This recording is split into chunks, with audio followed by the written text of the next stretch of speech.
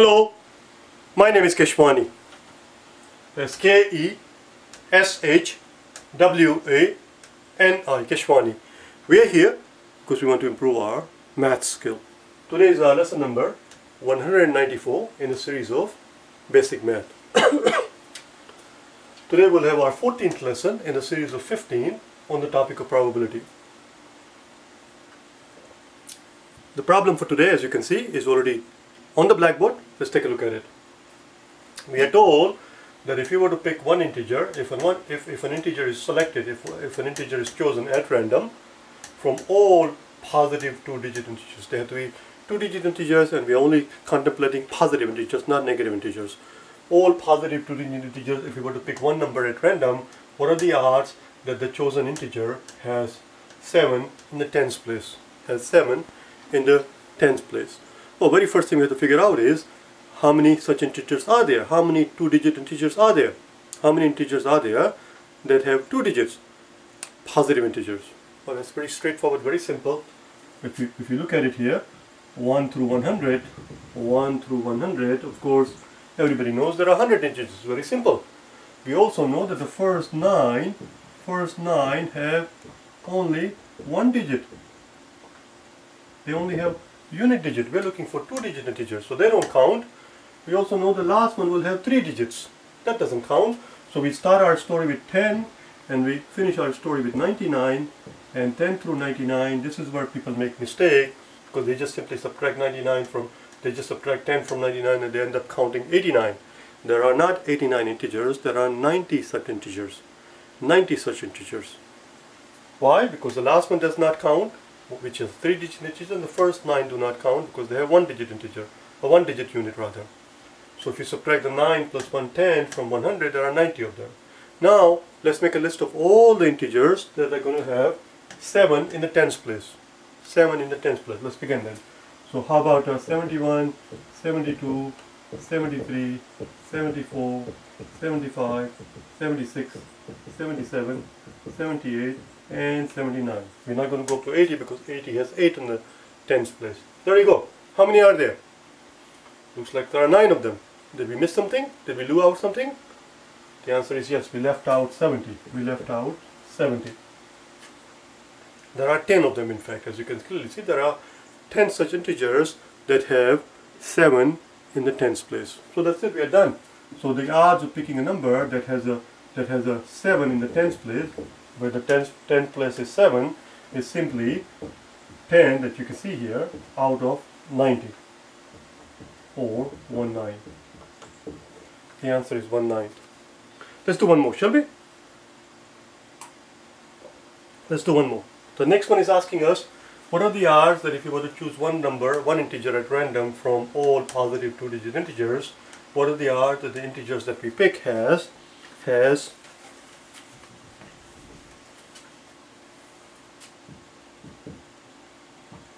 at least 1 7 in tens place, or the unit place. At least 1 7. Do you understand? At least 1 7. The language is very important. It does not say what are the odds of picking an integer from all the two-digit integers that has 7 either in the unit place or tens place. It does not say either. It says at least 1 7. We need to have at least 1 7. It doesn't matter which place. Which means it does not rule out a possibility. It does not rule out a possibility that we may end up with a situation we may end up picking a number at random that has 7 in the unit place and the tens place. That possibility is not ruled out.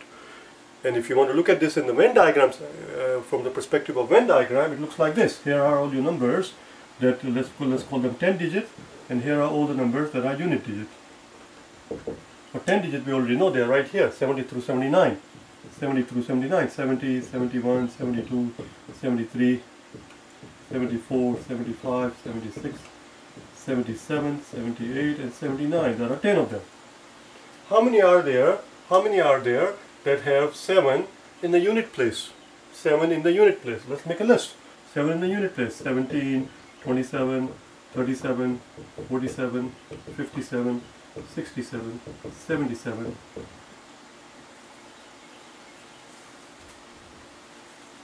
87, 97. How many do we see? You see? 2, 4, 6. It really doesn't matter how many there are. Well, actually it does matter because we're going to have to count it. But anyway, that's the list here.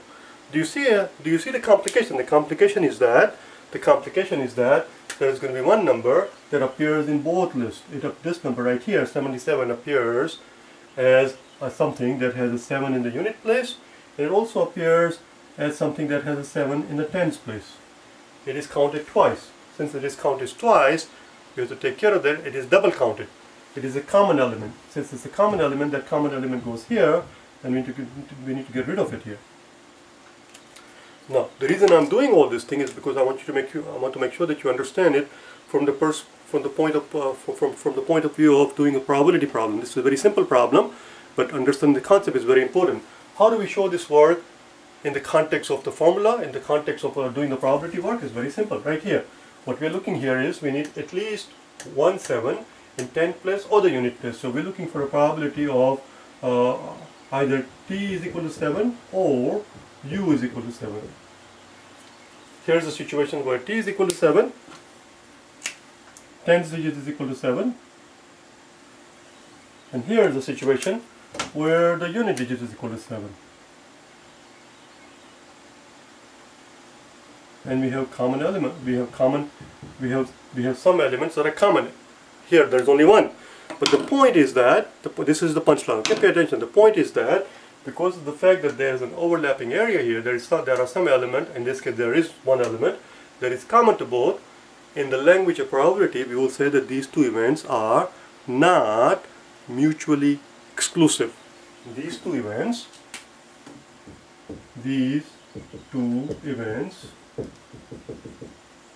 are not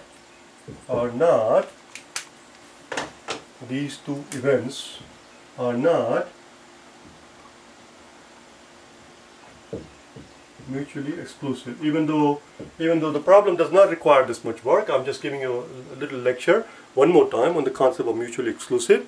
What does it mean for two events to be mutually exclusive? Mutually exclusive means that if one happens, other cannot happen. We talked about it many times before.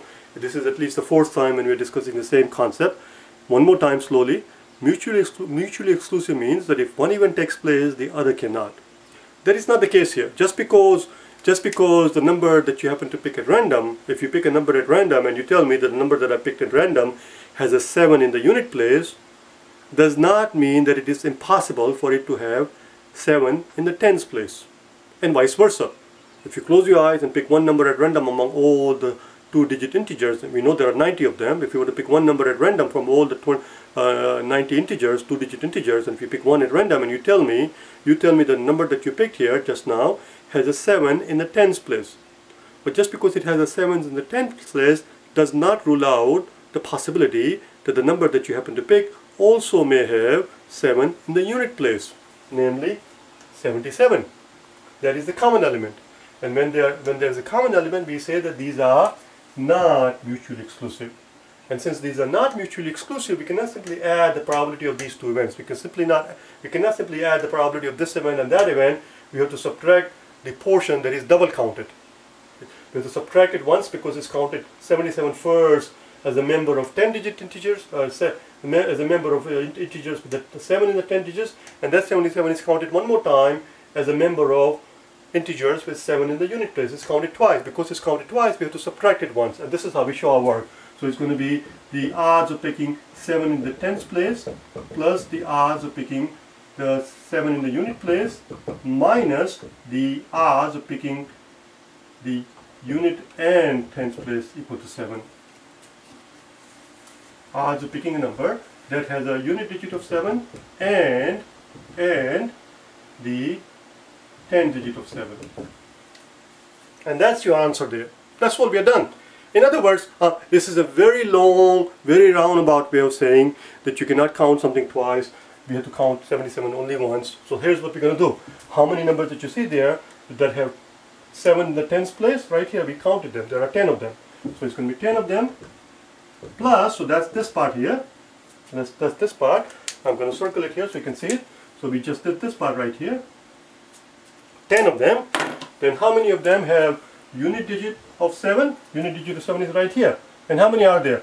2, 2, 4, 6, 7, 8 and 9. There are 9 of them.